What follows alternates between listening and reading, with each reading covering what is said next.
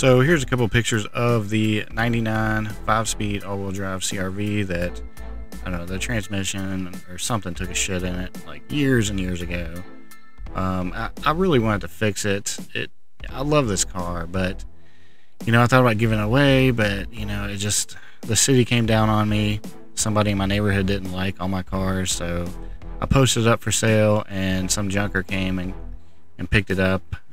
Gave me $200. So here it is, leaving. It's a sad day to see it go, but it needed to go because I probably never would have worked on it.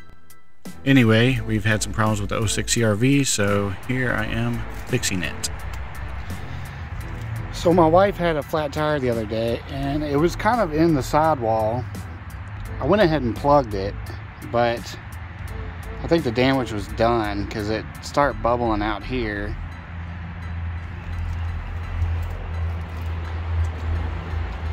I took the spare off, and the spare is like the original spare from the car, like 2006, and it also had a hole in it, or a nail in it, and I went ahead and plugged that one today. I guess what I'm gonna do is I'm gonna stick the spare on the car and then get a new tire for this, and then put the spare back on the spare, because that thing's old. I don't want to trust it for everyday use. It'll be good enough for like a day or two, and then we'll just get a new tire because that tire's done.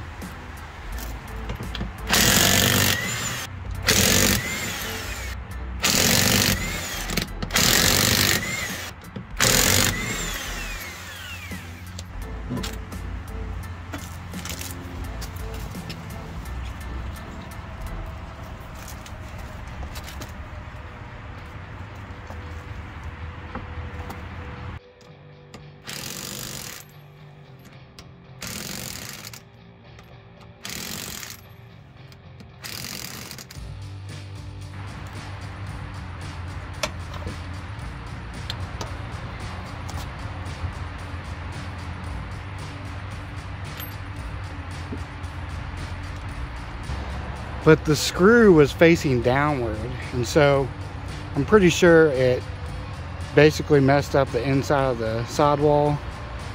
But I went ahead and plugged it, and it held. I mean, it's been 2 days and it's held, so. But this bubble right here is not good at all. Another problem we're having with the 06 CRV is the tensioner pulley is squeaking. Even though when I replaced the power steering pump, I replaced the tensioner as well, but it started squeaking, I don't know, probably a month or two ago. And so it's really frustrating because it's a pain in the ass to replace. So I'm not really going to record this just because I've done it. I've already recorded it, but you know, I will do some overviews.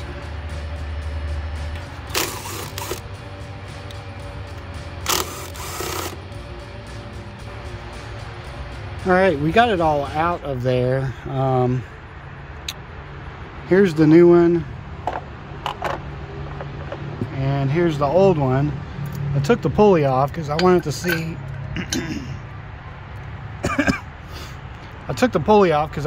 the bearing, and the bearing looks like it's in good shape. I mean, I don't know why it's squeaking, but it is what it is. This one is the exact same brand, same everything, just because it's warranted through Rock Auto. And people that don't know, Rock Auto does do warranties, and so it's not a big deal. You just buy it and then you send it back, or you can send it back and they send you a new one. And yeah, you do have to pay for shipping, but the part is still way cheaper than what you would pay at your local auto parts store. But I can't really tell. The bearing spins freely. I mean, it seems to be fine, but we'll see. Let's get this one installed and knock this thing out, start her up. All right, so we got everything tightened down. we need to get a wrench on the tensioner and pull it that direction so we can get the belt on. This is always a pain in the ass. But I did get these offset wrenches to fit onto it, so hopefully this will help, because last time I did this I really struggled.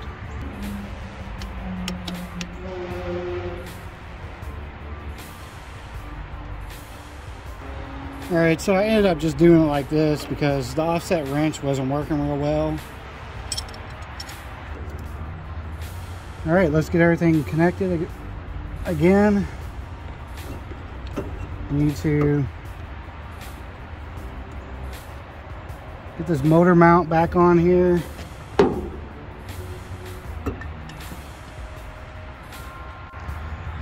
Alright, we got everything hooked back up, and got this ground wire right here. I have no clue where it goes. I think last time I did this, I disconnected it and never hooked it back up. And I dropped a bolt. That one, it's somewhere. I don't know where it went. But I don't know where this ground wire goes. Does it connect right there? Probably not. I don't know where it would go. So we're just going to leave it for now until I can look it up and see where it goes. Alright, so we got everything back together. Put some fresh power steering fluid in there. That's because the stuff that was in there was dirty. I mean, it was black. It's pretty bad. I might need to flush that a couple times.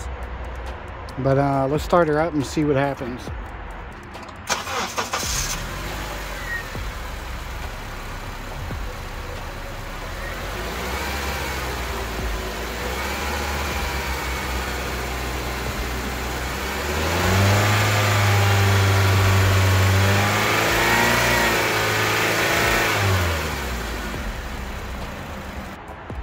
Alright, well, I think that's pretty successful.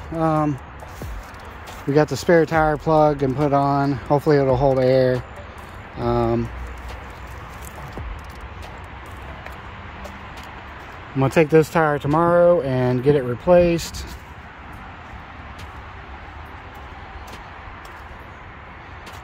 And we got that done. Hopefully it doesn't squeak anymore and everything is good to go, because I just replaced this thing this summer, like before vacation. And so, who knows? Alright, well, that's the end of this video. Hopefully the tensioner holds up. It doesn't start squeaking again. It is the same brand as the original, but maybe there was just a problem with that one and not the brand itself. And it is a Gates. So, you know, I would think it's good, but who knows? And as far as the 99 CRV, you know, it's sad. I hate to see it go. You know, I really would have liked to have kept it, but you know, then again, like I said, it probably would have set for another 5 or 6 years before I touched it. So it's nice that's gone. The carport is a lot cleaner. You know, I feel like it's a clean slate now. I can really get back working on the Red Wagon, the Beagle, and the other 99, or it's a 98 CRV. I can get that one back running, rebuild the B20 on it, and that hopefully will go to my daughter. Hopefully we'll get that done by February, I'm hoping. That should give me plenty of time to get it done. So we got a lot more content coming, a lot more engine building, and you know, whatever else maintenance that needs to be done. I know there's some maintenance that needs to be done on my wife's 06 CRV, just random stuff. I think there's a sway bar end link on the front driver's side that's either loose or something's wrong with it, because there's like a little knocking sound, or it could be something else. I don't know, but I haven't really diagnosed it yet. But we do have a lot more content coming, and I am going to start posting videos more regularly here. At least one a week. I'm going to try to do 2 a week, and possibly 3 a week. So stay tuned for the videos, and I appreciate all you guys. Thanks for watching, and I will see you all in the next video.